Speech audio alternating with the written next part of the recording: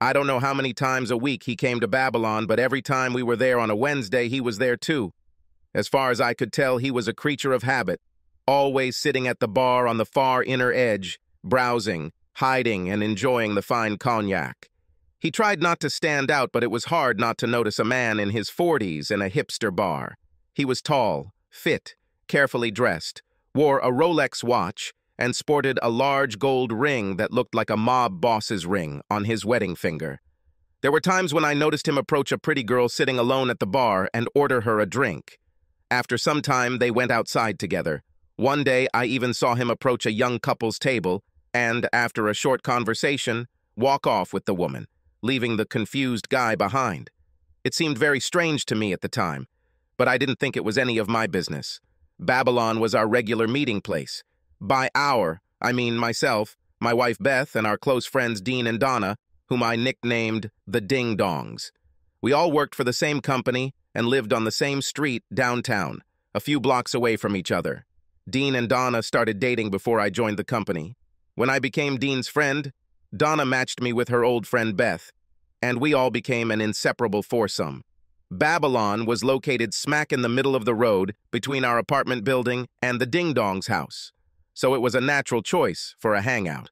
Ben, the owner of the establishment for the past 16 years, has always made sure to keep the establishment in excellent condition with excellent service. I'm Jack, 28-year-old programmer. The company we all work for was formed 4 years ago. I worked there for 3 years. She has raised over $200 million in venture capital. Our product was at an advanced stage of development, and I heard that behind the scenes, major shareholders had already received offers for an impressive amount of exit. However, as far as I knew at the time, no one had made any deals yet. My wife was our general director's secretary for a year and a half. Dean was the programmer on my team, and Donna was the accountant. Every Wednesday night, we sat at our usual table, which Ben usually saved for us. We arrived around 9 and stayed until closing at midnight. Usually after the third draft beer, when we were really tipsy, we would start playing a stupid game called How Much, or simply the Game of Babylon. I have no idea who started it or when it became a tradition. But the environment without the Babylon game just wasn't the same. That environment was no different. 50,000, Dean replied to my last offer. What? You just offered me 5,000 for the same thing. I pretended to be offended. Relax, dude. It's just business. We're negotiating here. No need to get emotional. Okay, no deals. Let's move on to the next question. How much does a night with a dwarf woman cost? Are you kidding me? This is my old fantasy. I'm ready to pay for it.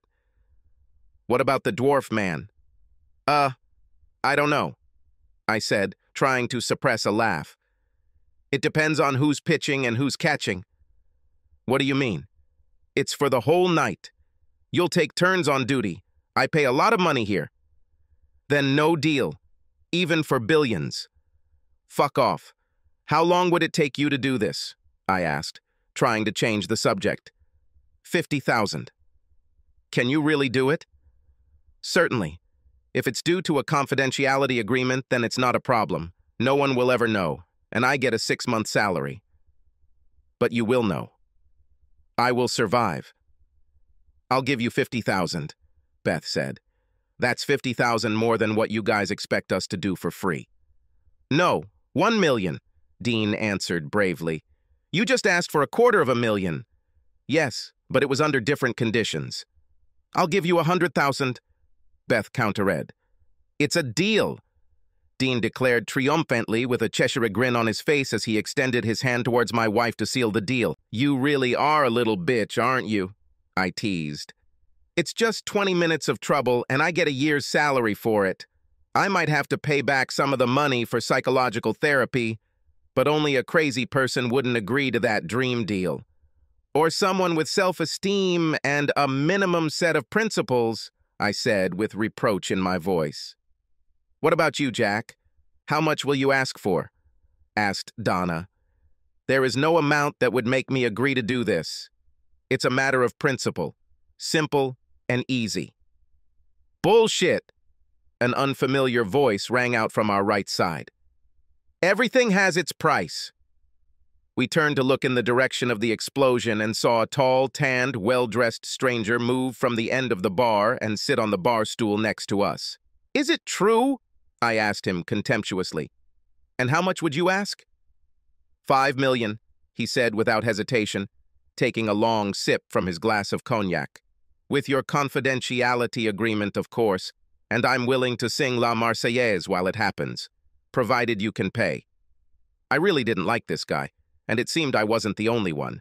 We all went back to our game, not paying attention to him. "So, Donna," my wife said in a cheerful voice, "how much does it cost to spend a night with a real hottie? Some rich, famous guy you're secretly drooling over?" "What's there to think about? I'll do it for free," Donna responded immediately. "Wait a second," Dean chimed in. "The whole point of this game is to do something you don't want to do for the right price. That's like asking me how much a night with a supermodel costs. There's no point in that." "But she breaks her vows. Isn't that worth something?" Beth tried to insist. Dean shook his head. "I'll tell you what," Beth said with a devilish smile. "Let's assume it's with the consent of both of you. How much would you guys ask for to let her spend the night with another man?" Dean and Donna looked at each other and then back at Beth. "2 million?" Dean tried. "Don't be stupid," Beth scolded. "Let's be realistic. We both know you'll settle for much less." 1 million? Donna asked hesitantly. "This could cause some serious strain on our marriage, so it better be worth it." 100,000, Beth haggled like a slick flea market dealer. 500,000 and we'll make a deal, Dean countered. 200,000 was Beth's counteroffer. 400,000 was Donna's next sentence. "Come on, guys," Beth said. "It's just a one-night stand and he's wearing a condom. You can get a nice down payment on that apartment you've been dreaming about for years, but you'll have to do whatever he asks." Dean and Donna began to whisper to each other and finally unanimously said, 250,000, take it or leave it. "I think we have a deal," Beth stated, holding out both hands to her friends. "Would you really allow yourself to have your wife for money?" I asked Dean with a look of disgust on my face. "Fuck off, Jack, you farting cracker. You would too if you got an offer like that. It's easy to say when it's in the air, but once you see the cash, you'll talk differently." "Then I guess you don't know me at all, Dean. I'm shocked that you have no self-respect for yourself or your wife. I don't know how you can live with this then. I'd rather commit murder and then commit suicide before agreeing to sell my wife. Heck, with our company capabilities, there's a good chance we'll be millionaires ourselves in the next couple of years if the primaries vote to leave. Whoever comes along will offer us a lot for our shares." "Maybe, maybe not," Dean replied.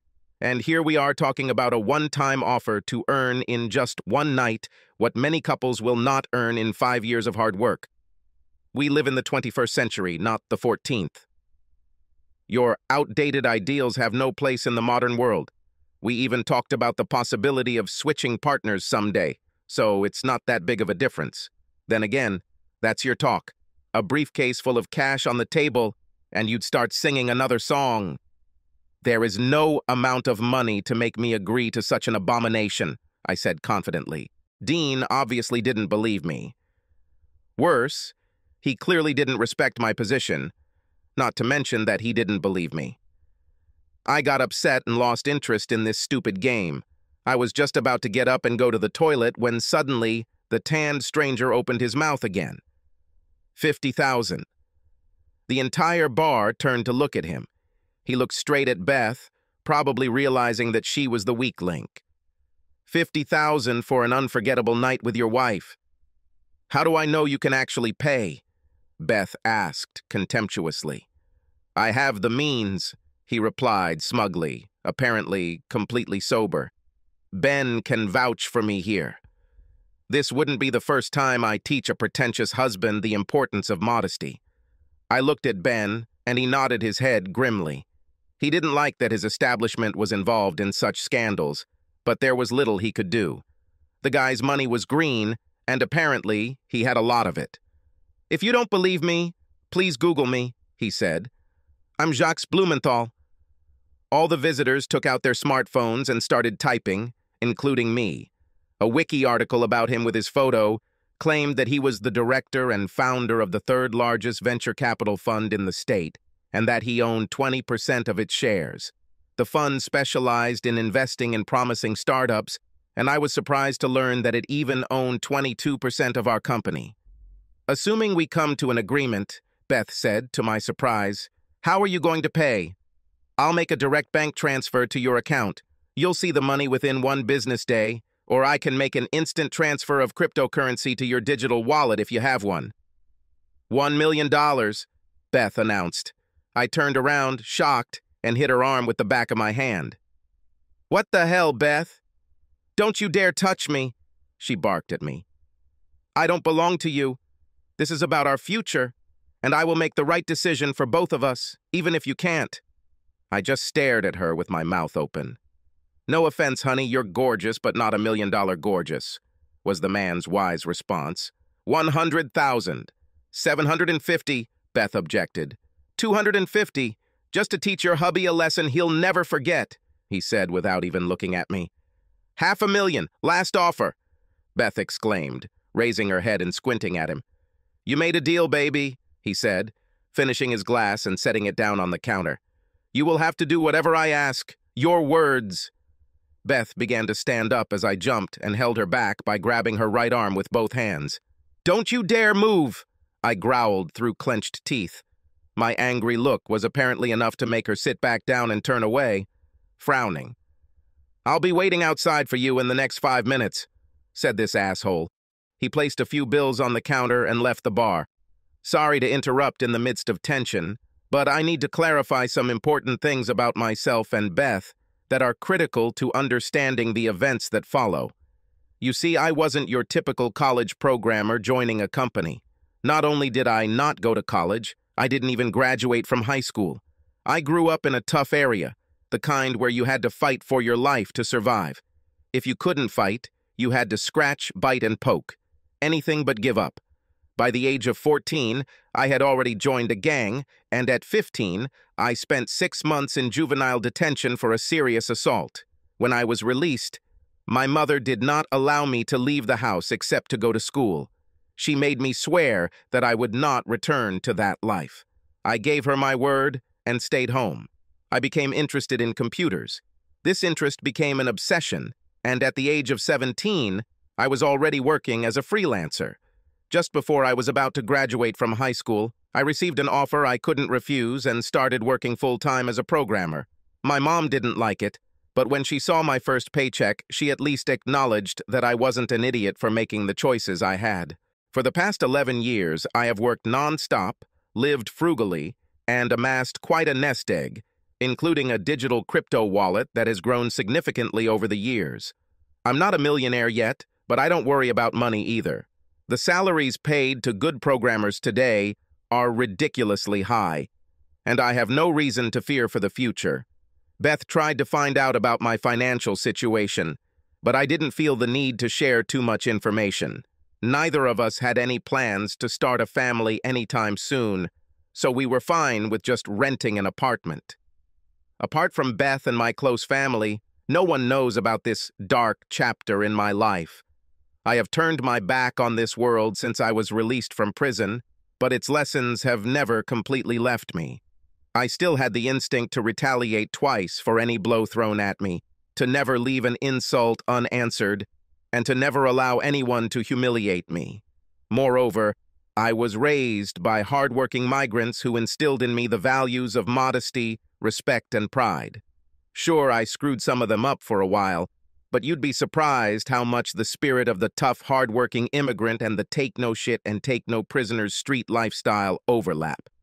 My grandmother said that if you don't have self-respect, you won't have respect for others, and my grandfather said that it's better to die than to steal, but also never bow to no one. Yes, that's what he said. Other languages use double negatives. Be cultured. Beth and I had been dating for almost a year when the ding-dongs got married. Their wedding had exactly the effect on Beth that was to be expected. I didn't see the point in getting married without planning to start a family right after, but Beth kept pushing me, so eventually I gave in. Did I think Beth was the love of my life at the time?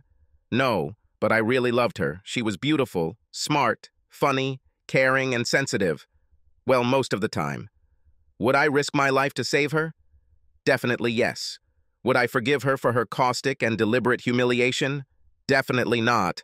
I guess I loved her, but I still loved myself more. It's been a minute since that asshole left the bar. You might hear a pin drop or cut the air with a knife. Everyone looked at us as if it were a scene from one of Sergio Leone's westerns.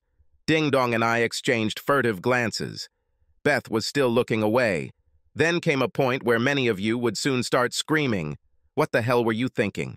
After 3 drinks, I really wanted to take a leak, so I stood up and said to my loving wife, "I'm going to the toilet. I expect to see you here when I get back. If not, don't even think about coming home, and you can tell your lover to run away, because I'm coming for you both." With these words, I went to the toilet. Now you're probably asking why the hell I would take such a stupid risk when all I had to do was wait a few more minutes. Well, first of all, I really needed to pee. Secondly, I believe in free will. I was glad to inform Beth of the consequences of her possible choice. But as soon as I cooled down a few degrees, I knew I wasn't going to physically stop her from doing anything. Third, and most importantly, I knew my marriage was practically over the minute she started negotiating with him. Humiliating me in public was not something I could accept or forgive. The fact that she accepted his proposal proved to me that she was a woman of easy virtue, perhaps very expensive, but still a woman of easy virtue. I would rather die than let an available woman sleep in my bed, let alone have her raise my children. While in the toilet, I decided that if she was still at the table when I came out, we would end things in a civilized manner. As soon as I came out of the toilet and saw Ben shaking his head, I knew she was gone. I walked over to our table to pick up my wallet, phone, and keys. The ding-dongs looked scared. Dean managed to say with a pleading look, "That's a lot of money, Jack." "Fuck you," I hissed, letting him know that our friendship was over. I really didn't want to hang out with a couple who were willing to do literally anything when it came to money. Donna didn't even raise her head to look at me. As I headed for the door, I heard a woman behind me shout, "I would do the same." A second later, I heard a sharp popping sound. I wasn't sure if it was an angry husband or something else. It's a pity that my apartment was so close. I could really use a long walk to cool down a little more. As soon as I walked into my apartment, I took out my frustration and rage on the large wedding photo hanging on the living room wall. I hit her so hard, so many times, that there was nothing left of her. After that, I moved on to the rest of the photos, then to the furniture, vases, dishes, her clothes, and electronics. I literally tore everything apart. I was so angry that I even destroyed her makeup. I couldn't disassemble the refrigerator, so I started tearing up the food. "Hello, Mrs. Miller," I said with a smile. She must have thought it was pure madness. "What the hell is wrong with you? It's the middle of the night. Where's Beth? Did you kill her?" "Please don't shout, Mrs. Miller," I said sarcastically. "You'll wake up the neighbors." "How many times have I asked you to call me Betty, you imbecile?" "Okay, Betty, would you like to come in?" Much to my surprise, she did just that. My apartment was in complete chaos. Evidence of my rampage was scattered on the floor. It took a while, but Betty finally found a spot on what had been the couch that was strong enough to support her weight. "Well, are you going to tell me what the hell made you do that? Or should I just call the county psychiatrist to come and see you?" "Beth is cheating on me as we speak." Her eyes widened and her mouth fell open in disbelief. She then insisted that I tell her everything. She listened to my story, stopping me here and there to clarify something. When I finished, she thought silently for a while and then said, "Many women would do the same." "Maybe many, but not the majority," I said confidently. "No, of course not most women. So, what are you going to do?" "First, I'm filing for divorce," I said. "And I'll buy myself new furniture and electronics," I added with a stupid smile. "You should try one of these second-hand apps," she advised me. "Look for someone who's going abroad. You can clean out their whole house for pennies. They're desperate to sell." After a short pause, she continued, "Do you think Beth will come back despite your threats?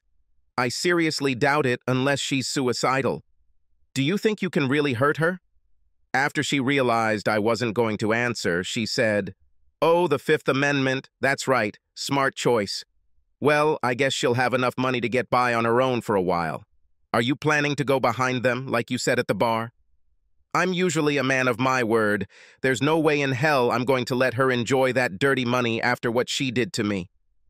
Look, she said, if he's as rich and influential as you say, that might be a weakness too. Chances are he'll do everything in his power to avoid notoriety. These rats have more money than they do. Can spend their pathetic lives. They care more about their reputation and position of power. If you plan to hurt him, you might want to try something like this. We continued to discuss and explore different options and scenarios. She was probably the smartest person I've ever met. Her analytical thinking and insight, coupled with her amazingly broad life experience, amazed me. It made me think about how sad it is that we have to go through tragic events to recognize some of the people almost literally next to us. At some point, she could no longer stand the discomfort of the broken sofa and invited me to continue our conversation in her apartment over a cup of coffee. I accepted her invitation, and we continued our marathon of planning and scheming until 4 in the morning. And no, nothing else happened. We were both tired and yawning when I finally retired to my apartment. At least I still had a mattress to sleep on. I will be forever grateful to Mrs. Miller for the time and care she gave me that night. She turned what should have been the worst night of my life into something almost pleasant. I woke up around 10, and the first thing I did was call my manager at work. He wasn't surprised when I told him I needed a few days off to sort out family issues. Apparently, the ding-dongs had already spread rumors about last night's events, and no one expected me to show up for work. He also informed me that Beth had called to announce her resignation, effective immediately. I assumed that with $500,000, she could always find an office job. I thought maybe her new lover had decided to keep her as a toy or pet.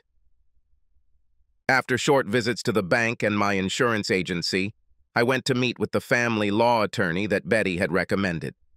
The first phase of the meeting concerned the pending divorce proceedings and was quite boring. I gave him Beth's mother's address and phone number, because I had no idea where Beth was. The second stage, however, was much more interesting.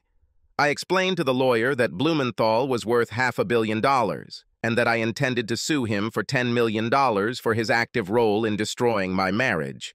He immediately tensed up and explained that alienation of affection is only recognized in 6 federal jurisdictions, but not in ours. He explained to me that the only viable option I had left was to sue him for the long-term psychological damage and for the public humiliation I had suffered. However, he said that it was very doubtful that I would win, especially since we were playing such a provocative game in a public place that was effectively an invitation for anyone to join. I calmly explained to him that I had no plans to actually win or even continue the case for very long.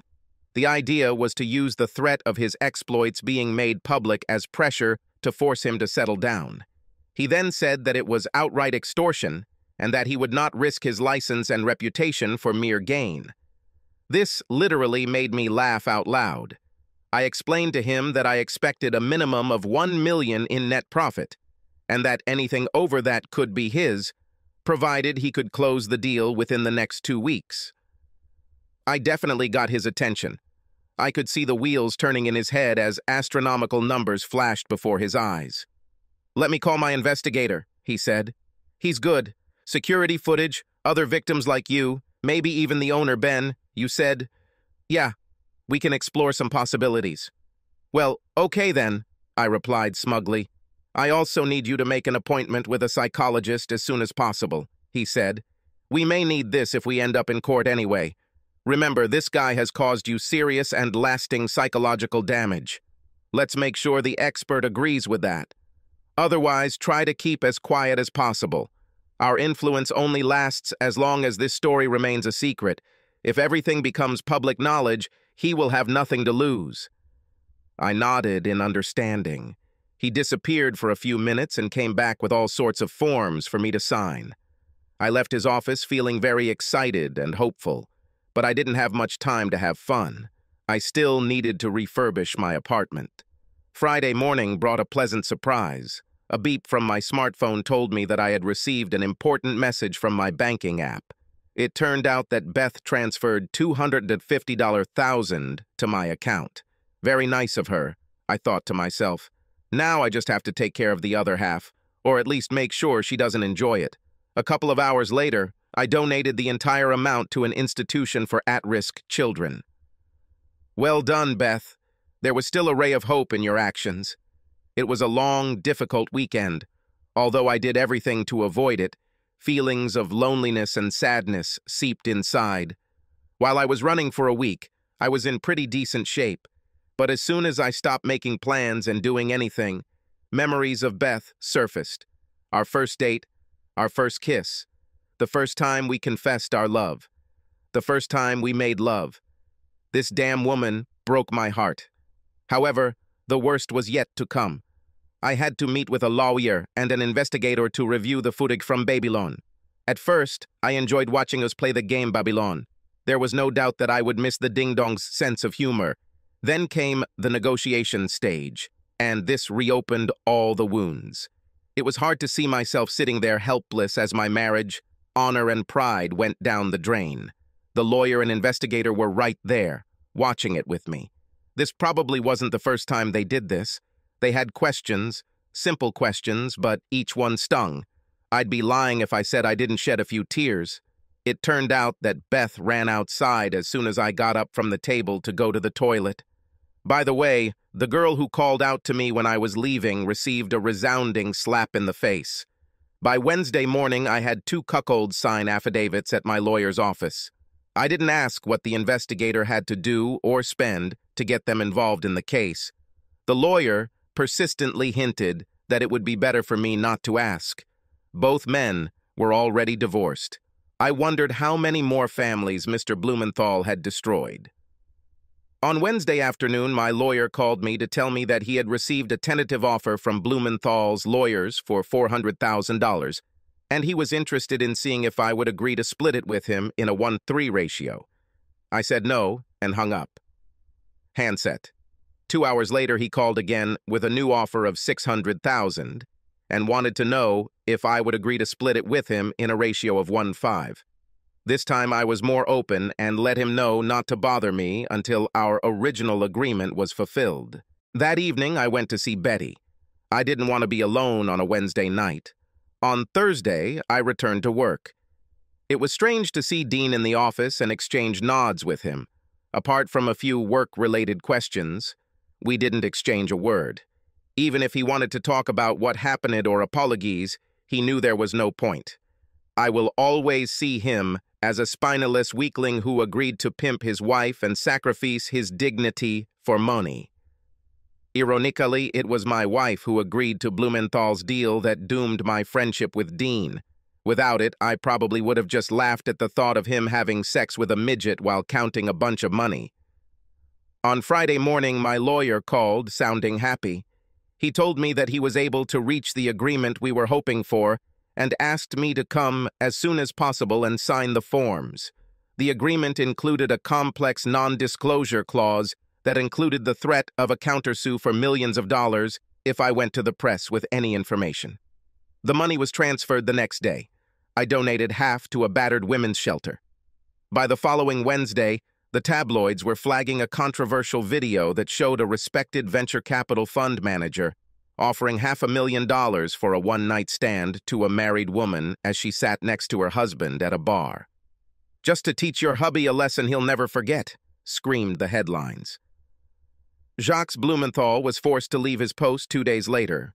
No one could prove that I sent the video to the tabloids, not even Ben. The event took place in a public place. In any case, suspicion was immediately directed towards Ben or one of his employees. Neither my lawyer nor his investigator were in the room when I made copies. In any case, Blumenthal would not have dared to sue the poor husband whose life he had already ruined. However, we shouldn't feel too sorry for him. He was still filthy rich, and sociopaths like him unfortunately recovered very quickly no matter how hard they got hit. However, if he decided to pursue me, I think he would find a borderline sociopath right in front of him. I'm not stupid enough to think he'll challenge me to a one-on-one fight, but he might send someone. If he ever does, well, game of Babel will take on a whole new meaning. I had other plans for Blumenthal after this story leaked, but I decided to leave him alone for a while. After all, he saved me from wasting the rest of my life on someone who was unworthy. As for Beth, no one knows where she is. She hasn't tried to contact me since she left, and vice versa. Her mother told my lawyer that she only contacted her once, a week after that damn Wednesday, telling her that she was fine and that she was taking time off to sort things out. I really hope Beth doesn't show up suddenly. It will be much more interesting to track her down. I'm coming for you, baby. I have big plans for you. Subscribe to our channel so that your second chaff doesn't cheat on you, and go ahead and listen to the next story, because this story is nothing compared to the next one. If you're under 18, don't even think about listening to the next one.